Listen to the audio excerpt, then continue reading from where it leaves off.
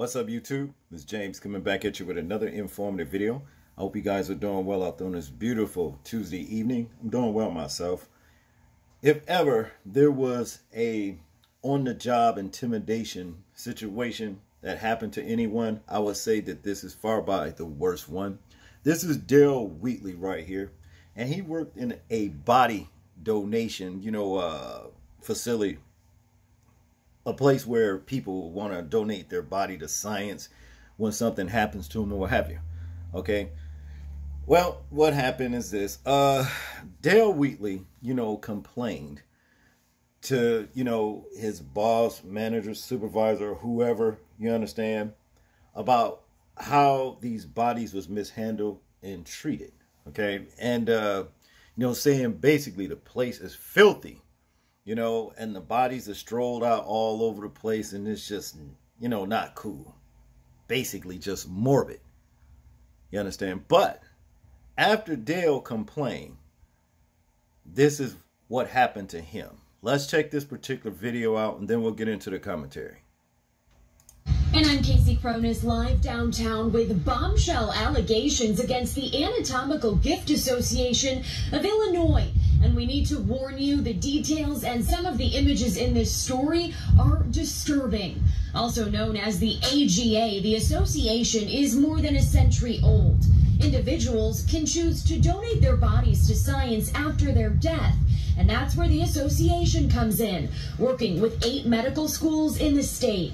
But the transportation coordinator for the association is coming forward with claims that bodies are being mishandled and mistreated before they are sent to local hospitals and schools. Some, he alleges, are even returned by medical institutions because they are in such poor shape.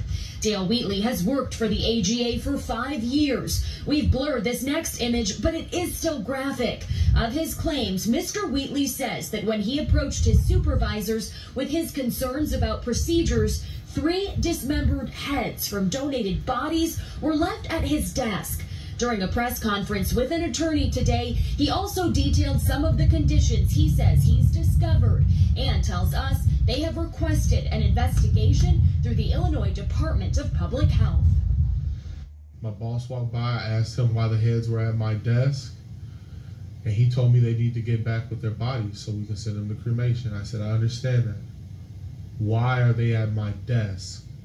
And he told me, well, I don't know, Dale. There's a lot of strange things happening. There's been instances where I've pulled donors from our storing room out of the racks, and rats have chewed through the bottom of the bag, through the feet.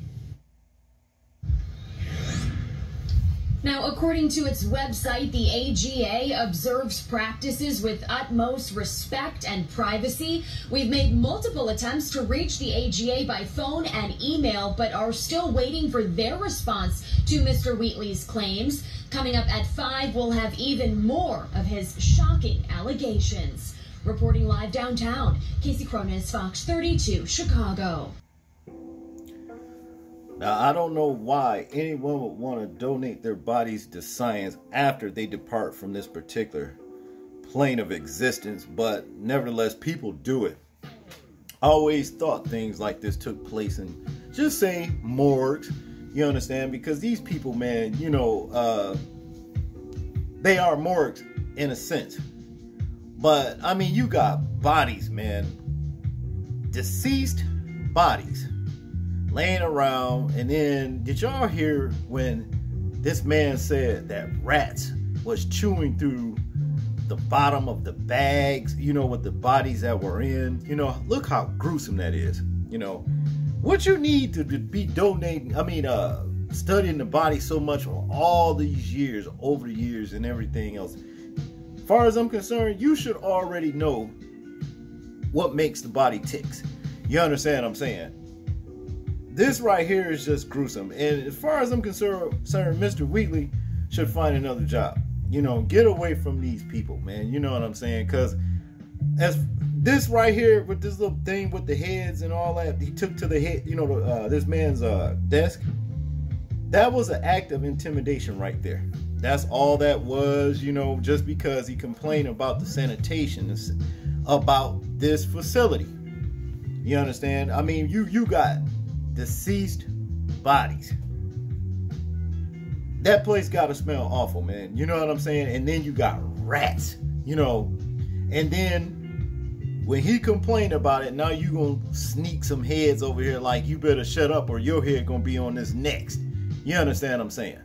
See, what I think this man should do, you know, find another job and slap a lawsuit on this particular employer right here, you know, for intimidation, and also because he complained, you know, about this particular gruesome situation. As far as I'm concerned, straight up on the job intimidation at its worst.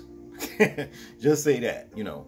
That's all I got on this one, people. I want you guys to tell me what you think about this particular story right here. I am interested in hearing your thoughts and opinions on it in the comment section.